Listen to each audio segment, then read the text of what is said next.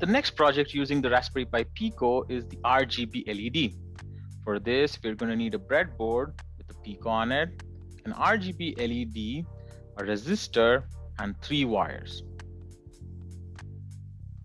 Take a look at the circuit diagram to help you build the circuit. A wire circuit is also useful while building a circuit.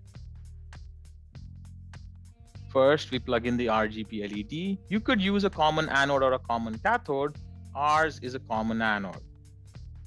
We then make the connection of the common anode to VCC through a resistor. We connect the other 3 terminals to 3 GPIO pins configured as outputs.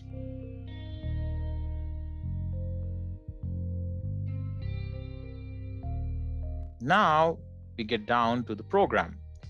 We first import the library and configure the pins as outputs. The time library is also useful to add delays between the switching of the lights. We have 3 pins for controlling 3 of the LEDs in the RGB LED.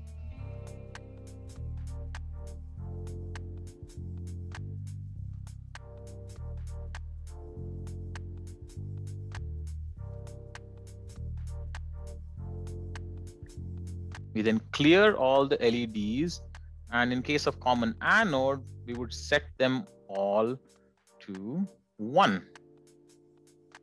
In case of a common cathode, you would set them all to 0.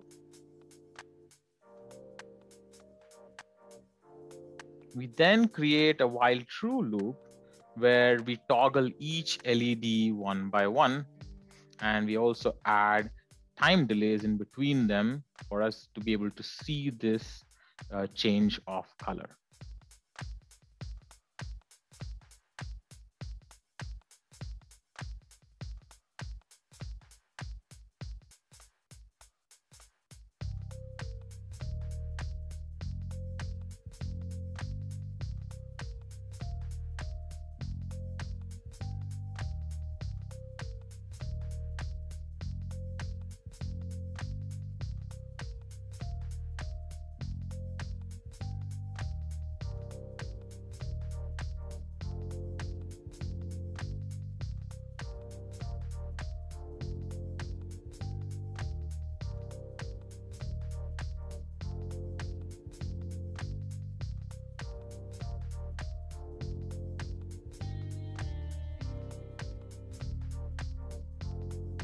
As you can see, the lights switch between red, green, and blue and have a delay of 1 second in between them.